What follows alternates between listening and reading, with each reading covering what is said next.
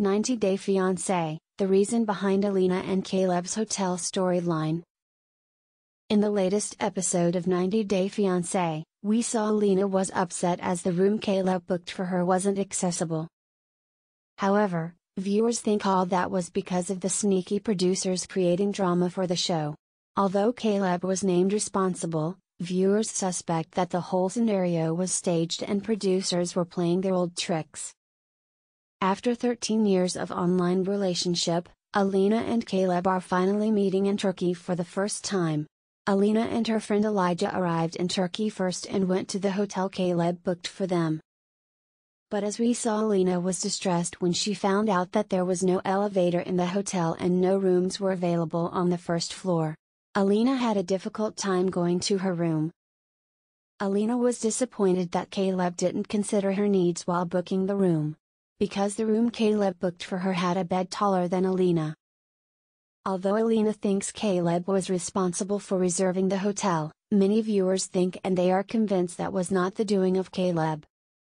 As we know, the show needs to get permission before they film in a location. And it was unlikely that Caleb booked the hotel room first and the producers get permission after. However, it could be like, the show booked the room for Caleb and Alina. The show doesn't want things to go smoothly between the couples. The producers want to create some drama and conflict between the couple to lengthen the show and make it interesting for the viewers. It's not sure who was responsible for the hotel booking. However, the producers also don't seem to have thought about Alina's struggle with accessibility, rather they wanted to make it look overwhelming on TV. As we all know, the show is always trying to spice things up in their episodes and the storylines. And the viewers are getting more and more impatient with such drama.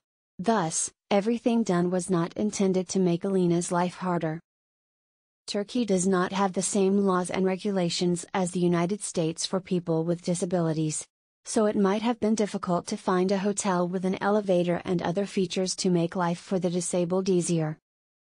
However, fans can't believe and they are suspicious of the franchise.